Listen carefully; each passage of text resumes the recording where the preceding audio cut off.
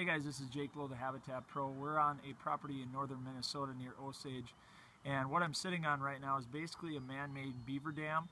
And what we've found over the course of this season is, even though we cut a fantastic, what I would feel would be just a outstanding deer travel corridor through the tamarack swamp off to Camera's right, we found that hundreds of pictures worth of deer crossed right here. They didn't care that it was man-made. They didn't care that it was a road. This is where they wanted to use to get from point A to point B, and they did so quite often.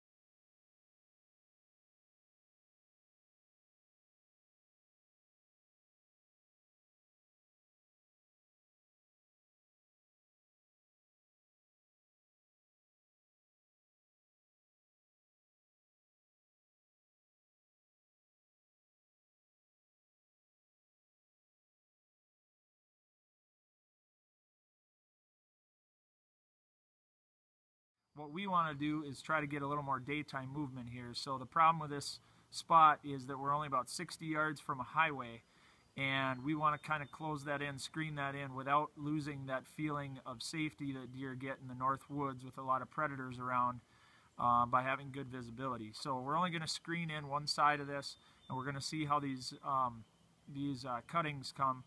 And what I have here to do this is Streamco Willow cuttings. Jake Ellinger turned me onto these, and I saw some huge ones at his property that are several years old. And the best part about these is that in the future you can take your own cuttings from these, and dogwoods are the same way. A lot of the trees that grow in ditches and swamps with wet feet, you can take dormant twigs off them, sometimes on the old wood, sometimes on the new. You have to check the species.